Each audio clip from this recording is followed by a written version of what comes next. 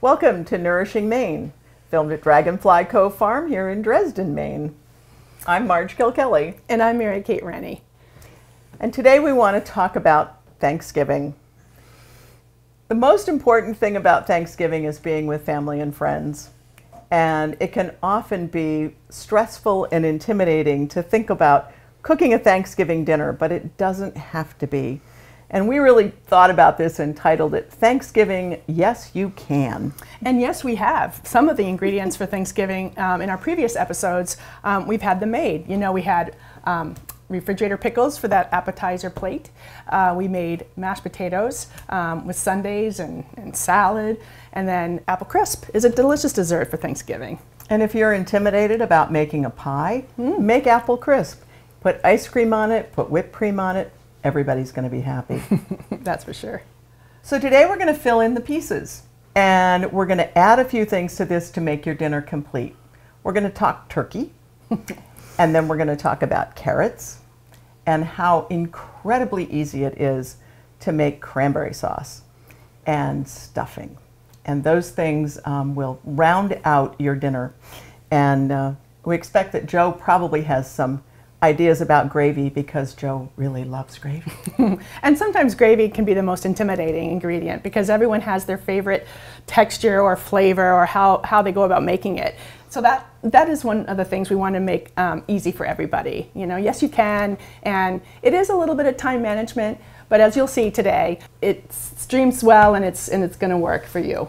And so many things can be made ahead. For example, the pickles can be made a couple of weeks ahead. The apple crisp can be made several days ahead. The cranberry sauce we're going to talk about can be made ahead. So a lot of things you can make ahead of that dinner so that when it's time for dinner, you can also relax and enjoy your family and friends. Yeah, one of the best things about Thanksgiving vegetables is they're sturdy. You know, they're the fall harvest vegetables. So to Marge's point, you can make your mashed potatoes and they refrigerate beautifully. I think you can even freeze them, but I'm not sure about that. But carrots is another one. Yep. Sweet potatoes, people love those as well. So that's a wonderful thing about Thanksgiving veggies is that you can get them done ahead of time. And we're going to move on to turkey. And one of the things about cooking with poultry is you want to make sure you're not cross-contaminating. You want to make sure that your area is clean, you bring the turkey out, and then afterwards you make sure that everything is cleaned up before you put other food on there. So we're going to go get a turkey. And I'm going to go wash my hands. There you go. All right.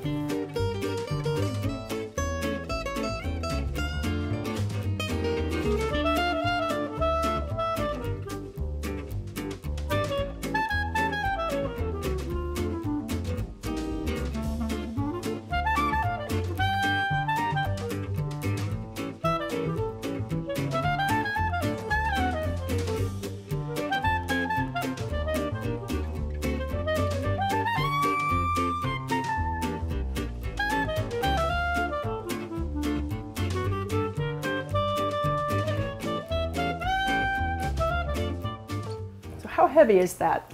This is a 12-pound turkey, and we got it frozen and thawed it in the refrigerator for 2 days.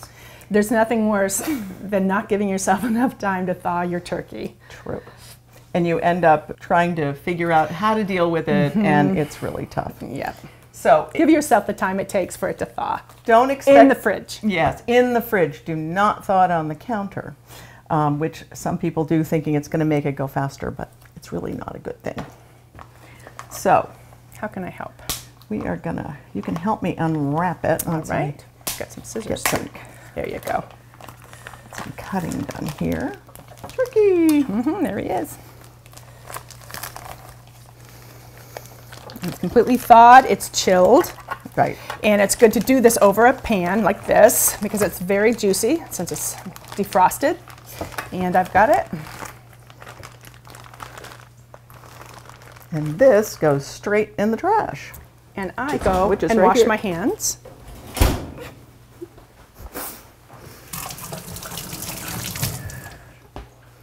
Okay. So one of the other things about turkeys, again, this is a 12-pound turkey. It's going to serve about 8 people. And you want to, it's not advised to stuff the turkey any longer. And so we want to make stuffing because stuffing is lovely.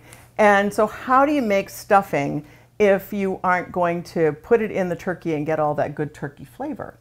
Well, first you go for the giblet hunt. Front and center, I think we can find them. Yeah, this one's easy. This can be a very intimidating aspect of cooking your first turkey, a fresh turkey. They do come with the giblets and the neck, I believe. I'm not sure what the other parts are, but they make delicious gravy, and we'll show you how we're going to do that. So we're going to take what is included in the giblets. It's heart, liver, and gizzard. And those are all tasty parts of the turkey, and they make an absolutely wonderful broth. And then there's also a neck. And again, we go in search. And it's usually, it's the largest piece, and it's packed in the back. So you now know what items to look for, and you know you've got them all. And there are some times when, on a really large turkey, some of the giblets may be in the back side. So if you don't find the giblets in the cavity, look on the other side. We're going to take these giblets and we're going to add some onion, some green onion that just got picked from the garden. Marge's herbs from right out front. Sage. Sage. Which is just I know, so Thanksgiving. Lovely. It is delicious. And a little bit of parsley. Yep. We're going to put those in there. Yep. And I'll get some parsley for you. You can use the stem and all in this case. Of course. Good way to use the stems. Actually, it is, yeah. Lots of flavor. And I'm going to cover this with water and put it on the stove in order to make the broth that's going to be for our gravy and also for the stuffing. As we mentioned before, sometimes the gravy can be the hardest part, or at least the most intimidating part. But we have a Joe way that'll make that be a completely easy part of the Thanksgiving meal. So again, if we're not going to be stuffing the turkey, but we want the turkey to have that wonderful herb flavor, we're going to take all the rest of these herbs and we're going to just push them right into that cavity. And I'm going to also cut up an apple that we're also going to stick in there. And you can fold them. Gives it some moistness, and it also provides just some really wonderful Thanksgiving kind of flavor that everybody wants. Yes, yes. And you can also put some of that around it because you are going to get more broth around, from cooking the turkey. So you can put it around, you can put it in, and it's all lovely.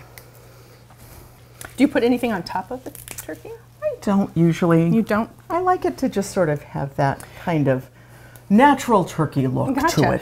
But if you've seen your family or friends, separate the skin from the breast meat. You can wedge herbs in there as well, or butter. I've seen lemon slices in there. You can put it under the skin, and it's not particularly hard to separate, as you can see. Yeah. So that's another way to add some flavor. Yep.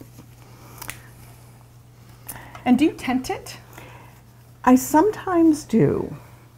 And tenting means to take a piece of foil and just put over the top like a little pup tent so that it keeps some of the moisture in there as well. The turkey is going to go in the oven at 350 degrees and it's going to cook for 13 minutes a pound. Most turkeys will come with a little pop-up timer if you're buying it from the store. If you're buying a turkey from the farm, they may not have pop-up timers, but you can buy one. Or you can just check the temperature and you want it to be about 165 degrees at its thickest point of meat. And where would that be? Where would you insert that thermometer if we didn't have a pop-up? I would do it right in through here and into the deep part of the breast, but also in behind that leg. Both. Right. Just you want to get into both. The muscle. You don't want to be against the leg bone. Right. Yeah. So this is going to go into the oven and we are going to clean up the cutting board and get ready to make stuffing. It'll give us plenty of time to do all those other side dishes that we're going to do.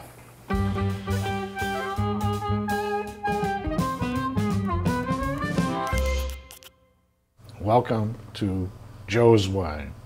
Today we're going to be making smooth gravy.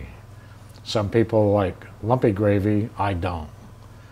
And to make smooth gravy, I take a mason jar, put any jar will do. I put 3 tablespoons of flour in it. because I got 3 cups of gravy juice that I'm making. Take this, put the cover on. This is really difficult. And then you shake it. And what that does is it puts all the flour into suspension so that when you pour it into your hot gravy, it just blends right in. You stir it while it's cooking and it will thicken it right up. I'm going to head over to the stove now. I've shaken this up enough. It's all into suspension. There's no residue in the bottom of the bottle. Turn the juice on. Then we take the flour mixture and a spoon and we slowly start stirring, pouring the flour mixture in.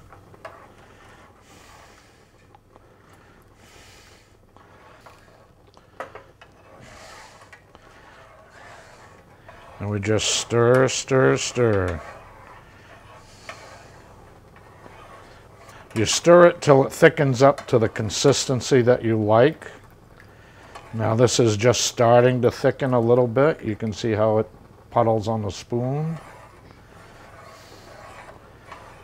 If you heat it too much or put too much flour in, when it cools down it will be just like Jell-O. And all you have to do is put it back on the burner and it will go back into suspension and into a liquid. Basically what I'm doing when I do this is I'm heating and evaporating the water that I had in the bottle so that it brings it back down so that the flour can actually thicken the sauce. Gravy is probably one of the best ingredients you can put on food. You can't mess gravy up unless you overcook it and burn it to the pan. But if you're watching it, you can see now that this is a little thicker than it was because we're actually boiling the water off that we put in when I poured the flour mixture in. So once that goes away, it will start thickening a lot quicker. Now you can see that it's actually coating the spoon. And some people like their gravy runny, other people like it thicker. You can put giblets in, you can put whatever you've got for meat juices if you cook a roast into it and have it lumpy. But that lumpy is a good lump, not a bad flour lump. You can see that it's really getting coated and thickening up. We take it off the stove, bring it over here, and it's gonna, nobody ever serves super hot gravy. It's always mellowed out a little bit. As this mellows out or sits here, it's going to get thicker. But you can see that it's thickened up on the spoon. You can see the sheen on it. And this is just about right. Now that the gravy's at the consistency that we like it at, it's sat here about 10 minutes and it's just right. We're gonna put this into a gravy boat for a serving. And when you do this, another little tip is pour away from you. That way there, if it splatters, it's going to splatter away from you and not at you. And that's the Joe way.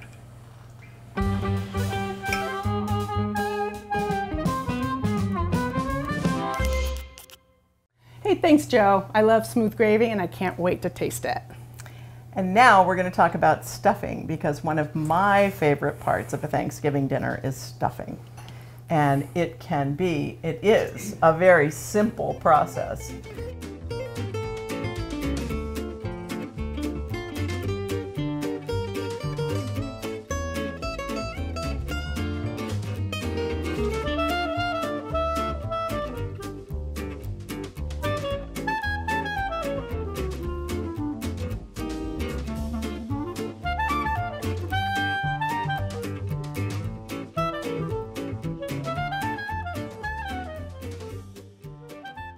We have about 10 cups of cubed bread. And sometimes what I do is just save the ends of bread or extra pieces of bread that I've got and put them in the freezer. And then when it comes to getting ready for stuffing, I just cut them up and use them that way. So you don't have to go buy special bread for Thanksgiving stuffing. And if you really are intimidated about adding herbs and all the other things, you can always just buy a box of stuffing and follow the instructions in terms of how to make stuffing. And if you do use the boxed stuffing mix, which we all have, or I certainly have, it's great around different times of year besides Thanksgiving, is you can still doll it up with incredibly delicious other ingredients besides just the instructions there, as we both know. That's right. Sometimes I put apples in stuffing. Well, and cranberries. So I love dried cranberries in stuffing, and this is probably the worst things. I like pecans. I like nuts in my dressing. I know, but a lot of people. So this is the we're going to go through the traditional stuffing. And as a kid, I did not understand stuffing. Did you? I mean, well, it's just this. And then some people call it dressing, and I never really understood. Yeah. I mean, I was like, I don't know why when there's beautiful biscuits over there, why I want this lump of. Yeah. So, but. How far we come as we grow up. And the day after Thanksgiving to have a sandwich with stuffing, turkey. It's almost. We're there. Yeah. All right. So as you know, we made the broth with the giblets, and it is absolutely wonderful. We drained it so to separate all those herbs and the turkey parts. And we're going to take about 3 or 4 cups of that broth, and we're going to pour it over this bread. Boy, that smells good already. Isn't that wonderful? Mm-hmm. And then you want to talk about veggies. Yes, so we've got probably 2 cups of chopped onions, and of course you can go big or small. And this is, big or small chunks. I was going to say, you know me, I always do lots of onions. You do, you and your onions. Like I would, we could don't have to use all of that. We don't have to use all of it, and you can chop it a little bit smaller, but that would be, but not for Marge. So we're going to make Marge dressing. Oh, stuffing. You don't want it all in there? No, we don't need it. All right. And then celery is, I'm going to say, is a must-have. It's a must-have. Yeah. Yeah. And this is cut up at the same chunks as the onions, and you can go smaller if you'd like. Do you want it all? No. Let's wait. That's good. Yeah. And then obviously sage. And so this is some sage that I have from my garden that I've dried. And I'm just going to hear about rubbed sage. Well, that's what I'm doing is I'm rubbing the sage. Mm-hmm. And I've also added a little bit of parsley to this, dried parsley, which just gives it a slightly different flavor. Make your hands It's brighter, so. I know. It's like incense, right? It is. Mm-hmm. And in terms of the amount, again, it really, we're into that whole create your own recipe thing. Some people like lots of sage, some people aren't so into it, some people like parsley, some people don't.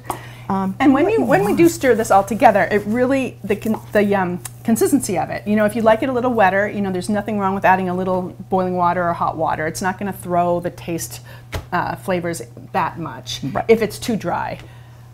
I'll share the eggs with you. Thank you. I'm going to put 2 eggs in. And the eggs are really important because the eggs are a binder. And that's what keeps it together. That's what makes it stuffing. And then... That's a lot of stuffing. That is a lot of stuffing. And then melted butter. The melted butter, it's butter, it's bread, it's Thanksgiving. And you need that fat in this to make it tie together. Well, just in general. Just in general. Everything's better with butter, we all know. But for the then stuffing. we just start mixing it up. And we're going to, once it's mixed up, you can get a taste for whether or not you need a little bit more water, you want it a little moister, and then we just put it in this little casserole dish. And again, you put it in the oven, and it's forgiving. It is. Like the vegetables I mentioned earlier, all of these items on your Thanksgiving table are pretty forgiving when you've got to put so many different items on your table. It's interesting too about even using bread. I grew up using saltine crackers. Oh. We always had saltine crackers for stuffing. I don't know. Wow, I haven't had that. Yeah, But it would completely work. Yeah. And Oh, it also, did. I bet everybody has their own experience and what they expect at the Thanksgiving table. Oh, you know, yeah. what their grandmother will bring, or what, you know, who brings what. And it's interesting because the texture of this looks exactly the way that I would have it, big cubes of bread. But my grandmother would grind her crusts, and again, a week or two before Thanksgiving, you'd see toast. Or not toast. You'd see slices of bread all around the kitchen, and we're drying it for Thanksgiving. But then she put it, I don't know, she probably just crumpled it, but it was very finely, like breadcrumbs. Yeah. And it was, just a milder and almost easier way to eat it. And so that's one of my favorite things. I'm actually going to add a little bit more water See? to that. Yeah, that's what happens. Although they are looking, almost done. But you can hear it. It's still kind of crunchy, and you do want to have it be a little softer than that. Yeah. Is That's that out of the way? perfect. Yeah, look at that. And the herbs are getting. I do love stuffing. Yeah, it is good all year round. It is. It's one of the few things. Nice starch. And actually, you can use this to Shall do I? pork. I mean, this is a good stuffing for pork. It's a good stuffing for anything. You could probably stuff a squash with it. You could stuff anything with it. Yeah. I think There that's we going to go. do it. That's You do gonna want a do little it. bit of breathing room. Yep. You don't want to pack it too tight because it does need to breathe so that all the good flavors can percolate. So there's stuffing ready to go in the oven. And next, we're going to talk about cranberry sauce. Can't wait. It's time to get the turkey out. I think we should call Joe. Yeah. It's Joe? it's a heavy lift. Thanks, Joe. This is a magical moment on Thanksgiving. It is. I think. Look at the herbs on there. Thanks, Joe. You're welcome. It's beautiful. Do you want me to lift it onto the platter? Yes, please. Sure. Where is it? Oh, look at that. I'll get the knife out of the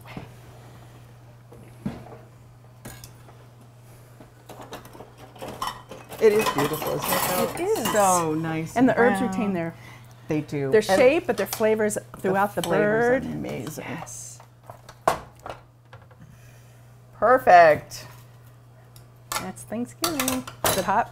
Yeah, it is. You got it. Thanks, Joe. Oh my goodness. Bye. One finger here. There. There we go.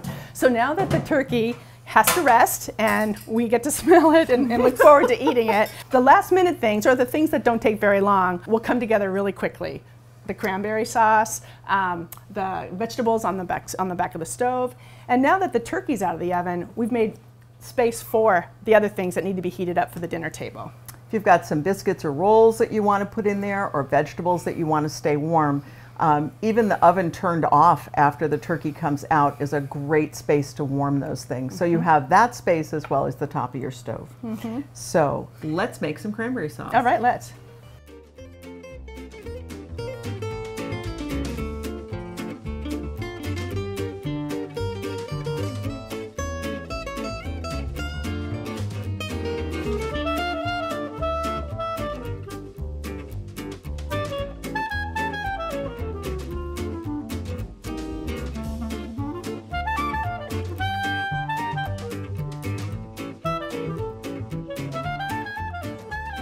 What we've done for the cranberry sauce, this is so simple.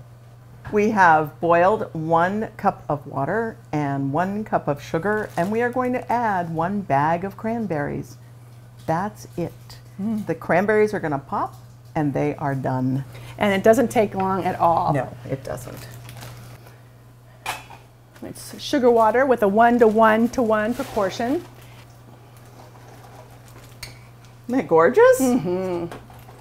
That's the color of Thanksgiving. It is isn't the color of Thanksgiving. And you just want to keep an eye on it, and once those berries start to pop, they will release all of their pectin, and it will just make a lovely cranberry sauce. Now, you can, if you want to, add some walnuts to it. You could add some chopped apple to it. Orange peel. Orange peel would be lovely in it. And a friend of ours actually said horseradish, which I've never had, never thought about, but he seemed really happy about. So that was fine. Again, it's... you do want to bring it to a boil. It's a hard and fast boil, but do keep an eye on it because the sugar and the pectin will go to town on your stovetop. And while I'm doing this, Mary Kate, I can hand you some carrots that you could actually season right over there. Know. So carrots are one of those things that you can do ahead of time. They're, again, very sturdy. These we had boiled in a little bit of honey and a little bit of water, a little bit of salt and pepper, and cooked them in a simmer with about a half a cup of water for about 6 or 7 minutes. And then once the water's evaporated, they're ready. You don't want them too soft, but they do take a minute to cook. And then again, you can put them in the fridge and then just reheat them up on the stovetop so you're not taking up all that space in the oven. And we'll put this in a pretty bowl. We will. There's maple syrup there to add to them. Got it. Do we want to do any herbs, Marge? Maybe some thyme? We could do some thyme. Or does that conflict with the honey? That might. I mean, with the syrup, I mean. Yeah, I think. Let's leave it be. It's pretty sweet, and they were simmered in something sweet. So those will be ready, and we'll put those on the buffet when we're ready. So we've got mashed potatoes heating up. We have our stuffing heating up. We've got our turkey here. We've got our cranberry sauce. Gravy. Carrots, and then I think that'll do it for us today. And our pickles. Our pickles. And our apple crisp for dessert. Yeah. So Thanksgiving really is easy, and yes, you can do it. And it's a way to sort of uplift some of the things you might do regularly, like adding maple syrup to carrots. You don't do that every day probably, or having a turkey that's stuffed with wonderful herbs or stuffing. But it's not hard. It's just something to think through. And again, the most important part is enjoying the time that you've got with family and friends, and not to worry about it. And once you think you don't have enough forks, or the tablecloth that doesn't fit the table, all of those things, it always tends to work out, because once Thanksgiving's here and you've got the basics down, it always works out. And people won't remember the little thing that you won't let yourself off the hook for. My cranberries are popping just like popcorn. It's really fun. Okay, let's get on to serve. Let's do it. I think we're there, Marge. I do. I think we're there. Wonderful Thanksgiving dinner. So we have stuffing that we made with the bread and the onions and celery and herbs, eggs, and the broth that we made with the turkey giblets. The carrots were cooked with a little bit of honey and butter originally, and then you saw me add maple syrup, and you can add sage or salt and pepper, and they were just on the backs of the stove, and we brought them out when it was ready. And the cranberry sauce. 1 cup of water, 1 cup of sugar, 1 bag of cranberries, done. And then you can embellish it if you want to, but it is absolutely delicious as is. We've got refrigerator pickles that we taught everyone how to make back at episode 1, and they make a great appetizer and easy first dish with cheese and crackers, or during cocktails, or a little wine before you sit down for dinner. And you can say, I made those pickles myself. Right? And people will be very impressed. As this and this and this. And then mashed potato that we made with Tim Hobbs. And it is absolutely exquisite with a little bit of Greek yogurt, a lot of butter, and some and a little bit of milk or cream. And it is just lovely. And the turkey, of course. And the turkey. Yeah, we showed you how to stuff the turkey, how to take out the giblets and all of that for the stuffing juice or for gravy, and cooked it at... We cooked it at 350 degrees, 13 minutes a pound. And made sure that it reached 165 degrees in the meatiest part of the bird. Yep. And then took it out and let it sit for a few minutes so that all those juices go back into the meat. If you cut it as soon as it comes out of the oven, which we all want to do, all the juices run out and the meat becomes drier. If you allow that turkey to sit for a bit, then the juices go back into the meat, so you're going to have a juicier bird that way. I think I'll touch on the gravy. Okay. Because the gravy, with the help of Joe's Way, is smooth and velvety and will be delicious on most everything here. I put a lot of gravy on my stuffing. I don't know about you, but of course the potatoes as well. And I can tell you, Joe puts gravy on everything. Oh, it's so good. And then last but not least, apple crisp. Again, if you're intimidated about the idea of making pies for your Thanksgiving dinner, make our apple crisp, which is so simple and so easy to make. If you're intimidated about making an apple pie or other kind of pie, then make the apple crisp like we made in episode 3. It's very easy to make, and put a scoop of ice cream on it or some whipped cream, and it will be an absolutely wonderful end to your Thanksgiving dinner. And that's it. Happy Thanksgiving. Yeah, happy Thanksgiving from Nourishing Maine. Ooh, cooked So perfectly. you're taking off the legs just for easy slicing, right? Right. And then The thigh. the thigh comes next. I don't know how to slice a turkey, so this is very informative for me. Perfect. When you take this stuff off, it's pretty brutally to take it off, but it comes off fairly easy. It's the breast meat you want to cut up in slices. Everybody Yeah, we're probably likes not going to do that part. Great. Smells so good, doesn't it? Oh, it's beautiful. So, do you like turkey skin, Marge? Oh. Do you fight for it? I remember as a kid getting in trouble for going out Peeling into it. the kitchen and, Uh-huh. yeah, turkey skin is about the best. That and the dark meat. We're dark meat folks. Oh, yeah. Yeah. The herbs in there are so wonderful in terms of really being able to just impart all those lovely flavors of Thanksgiving. Complemented by the herbs and the stuffing. Yes. And the smooth gravy that doesn't have any lumps in it. Right? How do you do that anyway? That's the Joe's There's a Joe way. I'll never tell. You already did. Oh, that's lovely.